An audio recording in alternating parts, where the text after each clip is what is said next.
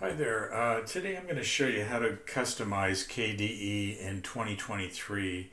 KDE has continued to evolve, and the panel, there's the standard panel that it normally would reside on at the bottom of your display.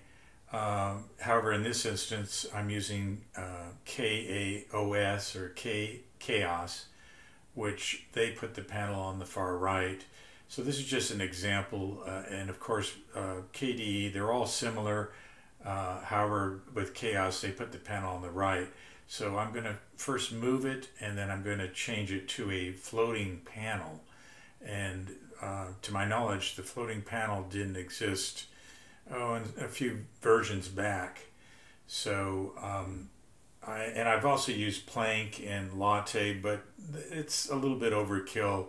And as I've gotten older here, I'm simplifying things, which make it easier for me as well as maybe many users. So I'll just begin by showing you. You would right-click on the panel, left-click to edit the edit mode. Then you'll notice here it says drag to move.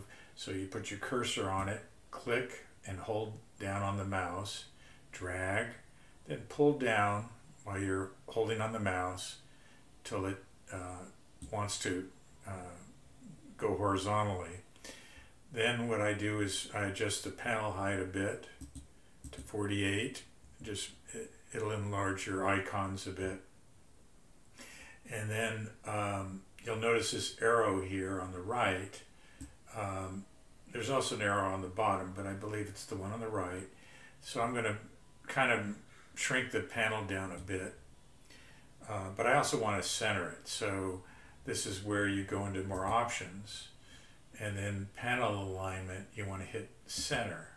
Now you notice that the panel has centered on your display. Then you can either auto hide the floating panel, or you can, in how they word it, Windows can cover. So I'm going to do it this way. Windows can cover it, so when I see the full, like a full application, if I maximize the app, it'll hide the panel. And then the neat thing that they've done now is that they've added the floating panel. So you click that here, and now you have a floating panel. And in addition here, now I don't use the pager, so I'm going to remove it. But I do want to add a spacer, so I'm going to add a spacer by clicking. And now I'm going to move this spacer so that I just want to show the start menu on the far left, and then it pushes the remainder of the icons to the right. However, I don't want it that far over. So now I'm going to see if I can shrink this down. Let me right click on it. It gets tricky here, but let's see if I can do it. Yeah, so it's a little tricky there. You right click and then you uncheck the option to where you're able to make this adjustment. Then start hitting the plus sign and continue pushing it out. Now I'm going to add other applications in here, so I might only go part of the way here. We'll leave it there for now. Let's see. Now I'm going to close the options here. And you know what I might do? Let me add in a trash can while I'm here. So you can add widget either at the top here, or right click on the panel, add widget, and then it'll pop this panel out. And then I'm going to type in, actually there's two items I'm going to add. Trash is one of them. We're going to drag this and put it right next to the start menu. And then I'm also going to add log in or log out. So just type log, and then we're going to drag this and we're going to put it on the far end, if I can get it there. and you want to see that little hand on the panel, and then release. And then on the peak to desktop, which is here, we're going to click, whoop, I think I have to click here to edit further. Now I can drag it. I'm going to push it just ahead of the screen recorder, because this will be your status of what is running here. And then from there, we're going to grab the clock and click on your mouse, left click, drag it out, and you'll just see it just above here. And basically, I think I'm done with what I wanted to do right now. So I'm going to close this out. You're still kind of in an edit mode. I guess there's two levels of editing. So what we're going to do here is drag the panel, and if you push it all the way to the right, it'll switch off to the left. And then I'm going to bring it up as wherever I kind of try to center it, and then grab one of these little circles in a diagonal fashion and pull it to the height that you want, and right about there. And I think that's all I want to do here at the moment. So now I'm going to close this out, and now you have your floating panel. You've got your clock here. You also have the option to log in, log out. I'm going to also tweak this by right-clicking on it, configure it, and then I'm going to just want a log out button, because these buttons will get tinier and tinier, and it's kind of tricky to be able to click on them. And I just want log out so that it gives me full option to all these, gives me all the actions here. So I'm going to uncheck that, and just leave log out, hit apply, and now you just have the log out button there. So if you click on it, you'll have all those options. So that's kind of how I want the panel, but now I also want to go into dark mode. So to do that, you would go to your start menu. Oh, and while I'm here, I'm also going to change the start menu. I want the search bar at the bottom, and I just want it laid out in a more simple fashion. So you can right-click on the icon of the start menu, then left-click Show Alternatives, and I just want the application menu. Then click Switch, and now you have a simple menu with your power buttons here and your search at the bottom. Now I can also add additional power options here by just hovering over the power session, and I'm going to add in sleep. So right click on it, add to favorites.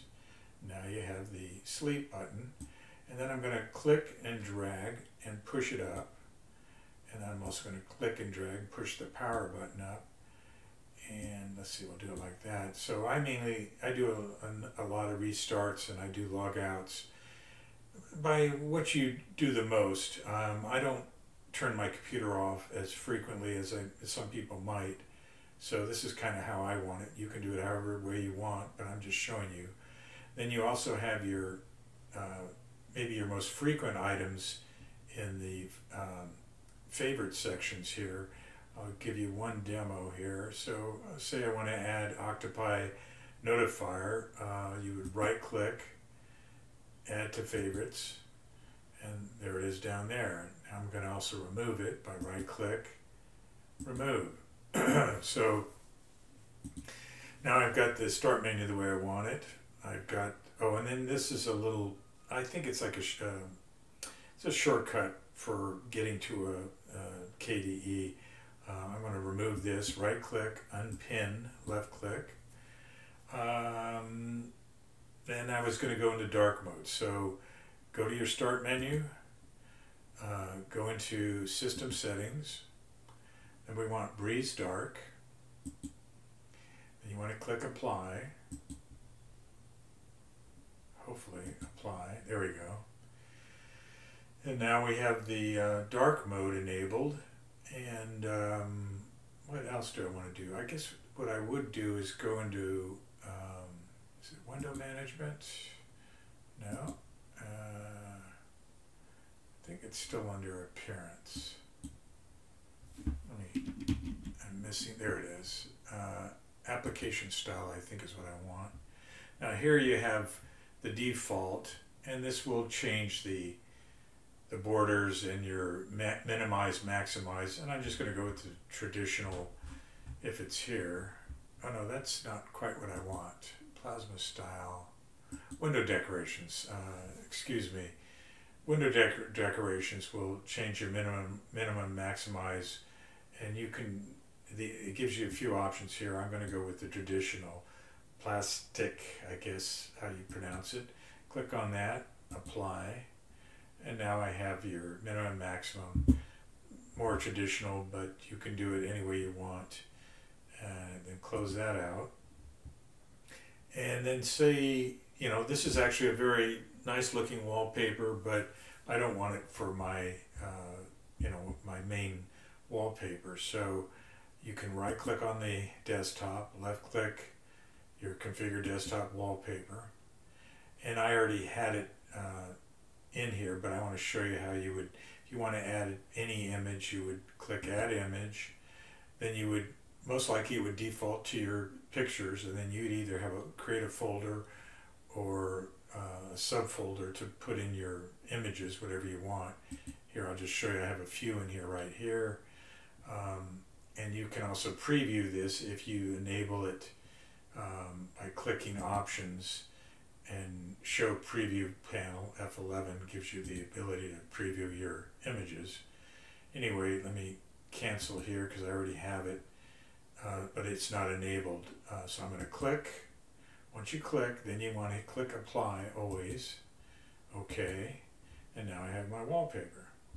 So now also, if you like to collect your icons or your shortcut, if you want to have things on the desktop, then you also need to go right click, left click configure, configure display settings. I'm sorry. No, that's not it. I had it right the first time, I believe. Configure desktop and wallpaper. Here you have layout desktop. So what we want to do is click here. We want folder view, and then you hit apply now, and now you'll have your whatever was on the desktop. In my case, I already had these folders on the desktop, and that I guess I'll elaborate. If you click desktop, here's your folders, but they weren't showing because I didn't have it configured for the desktop, and that's what I just showed you. So but notice the clock has been switched to the left, so let's fix that by right clicking on the panel, left click edit, and then just drag this back where I had it and put it how you like it, and then you've got that there, the clock there. But now I want the icons in a vertical fashion, so right click on the desktop, left click or go to icons. I also want to shrink the size of it, so we want to go smaller and go back in here again, icons, arrange, top to bottom. So I shrunk the icons and I put them in a vertical fashion, and so here's your desktop. I guess what I will do is add a few more applications in to center the panel a little bit better, and so I'll just add in a few items that I don't have here yet. So utilities, I want to add in K-Write, left click, pinned it to Task Manager. What else? We're going to add the Harana Media Player, right click, left click, pin to Task Manager. Anyway, I'm just giving you some examples. So as you add these applications, they're going to push to the right. And so I'm just trying to establish that so you get a visual of what I'm actually trying to achieve. And I think I'll just end it there, just showing you that, you know, as you add more, you can center, they're going to push to the right. And so I've created a space between your start menu, your trash, and your most used applications. And then I guess there's one other thing I forgot is these icons are a little bit small, and what you can do is right click on the arrow, left click configure system tray, and you want to scale with panel height, and notice that this is going to change, apply, and now they're larger, matching the icons on the remainder of the panel. So I think that's as far as I want to go, just trying to show you some basics of customizing the panel and what you can do now, or what I do in 2023. So I hope this helps some of you, and thanks for watching.